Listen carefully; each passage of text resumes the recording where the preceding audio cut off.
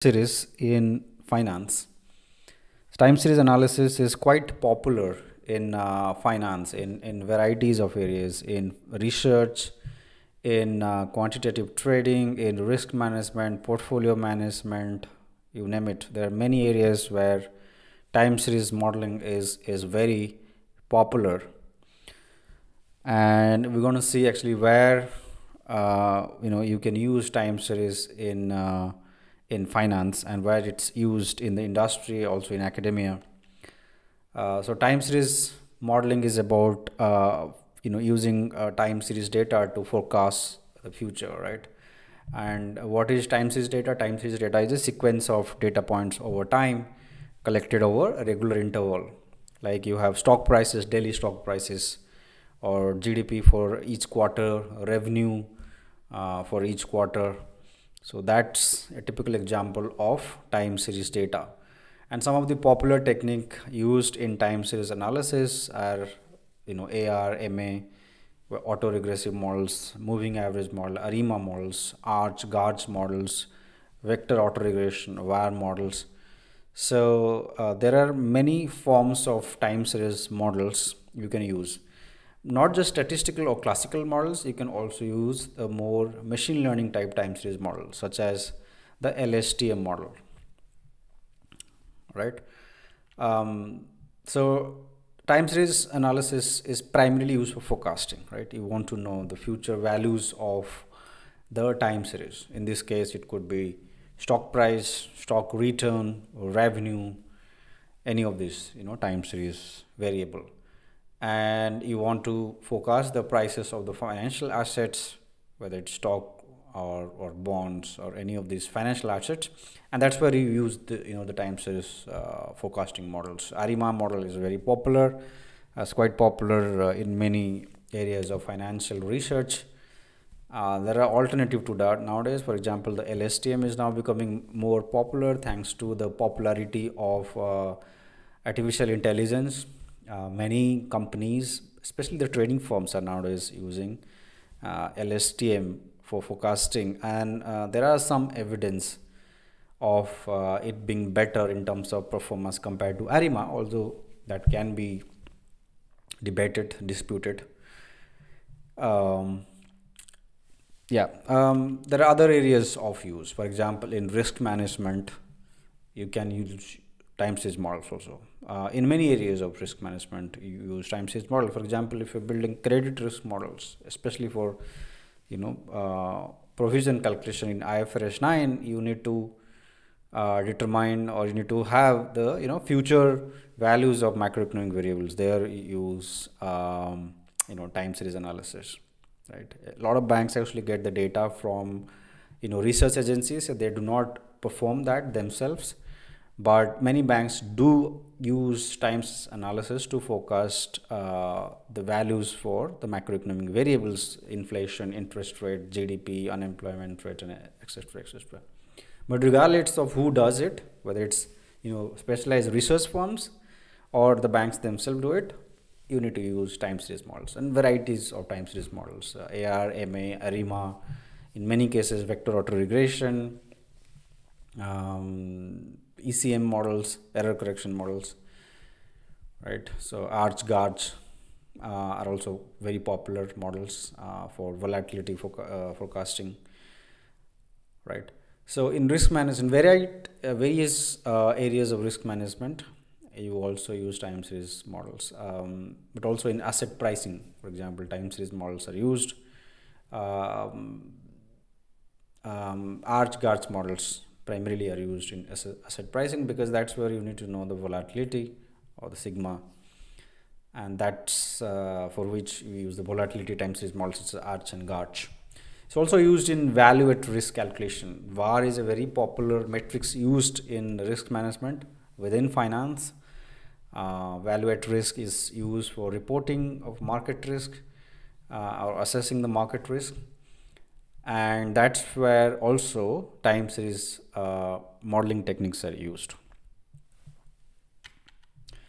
In portfolio optimization also it is used.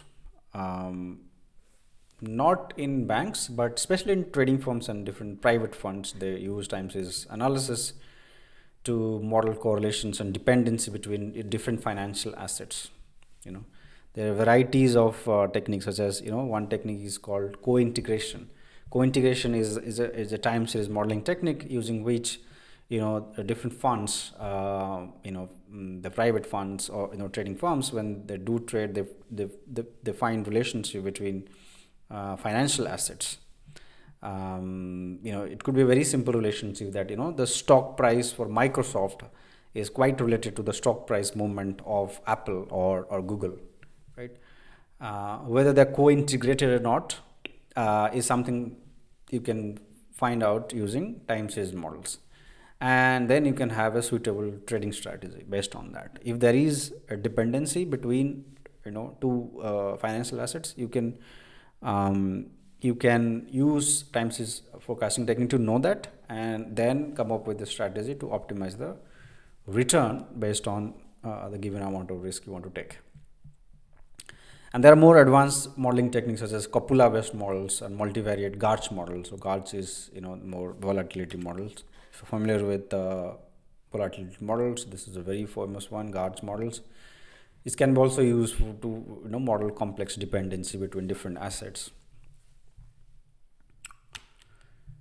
In trading, as I just mentioned, trading is quite heavily used, not just in finding pair, or it's also called pair trading, but also in other forms of trading. For example, finding out moving averages, momentum indicator, trading based on momentum indicators is also quite famous in technical analysis.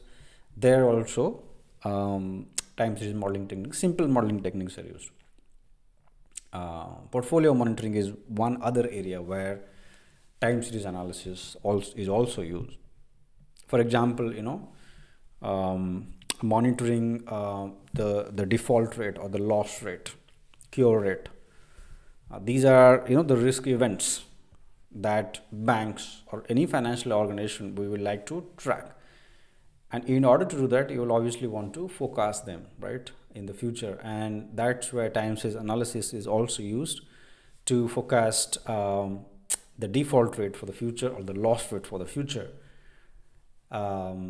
Beside that, you could also use time series modeling, forecasting, loss, provision, especially for internal purposes. Of course, you do not use univariate time series models to forecast provision loss. In many cases, that won't be accepted by the regulators. You will have more structural models with multiple sort of variables.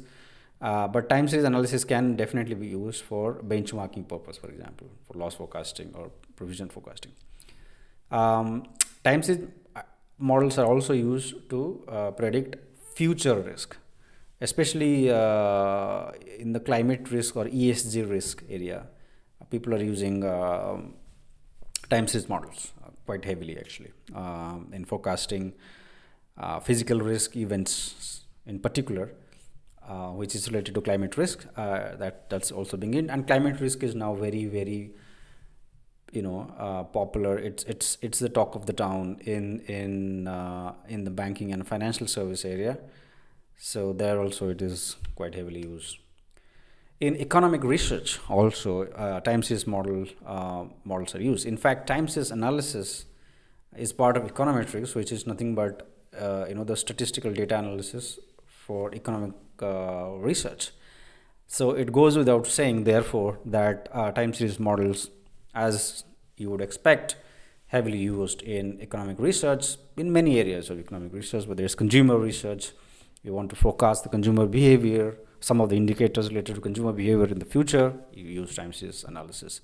Besides, you also use time series analysis to forecast the values of macroeconomic indicators, the GDP, unemployment rate, inflation, so on and so forth.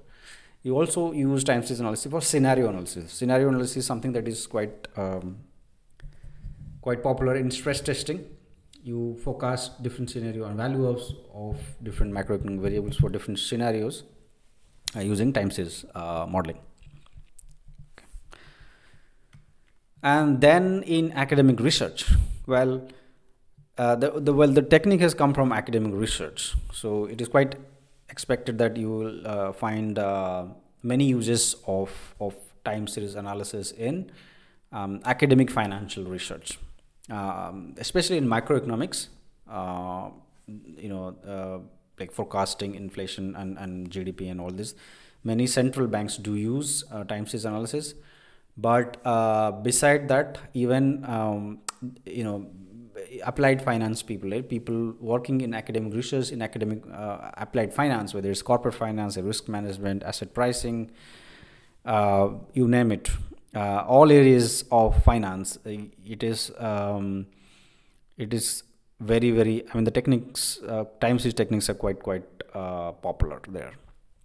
There are many areas in which time series analysis is used in finance, in quantitative finance, or in different areas of finance. So it's one of the must know technique in if you want to work in finance, actually, right? A lot of people make this mistake that they learn regression modeling, they learn machine learning, all the things, but do not learn time series modeling. Actually, time series modeling is a bit more complex compared to regression modeling.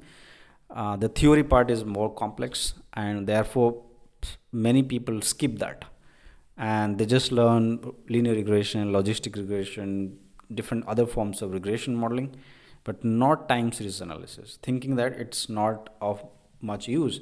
But time series modeling is quite heavily used in finance, let me tell you, especially the volatility modeling, the GARCH model. In fact, these techniques were developed primarily for financial research. So if you want to work in a broader area of finance, this is time series modeling, knowledge of time series modeling is a must have. Okay, thanks. If you have questions, do not forget to contact me. You can also ask the questions in the comment section. Thanks for watching, and see you in the next video.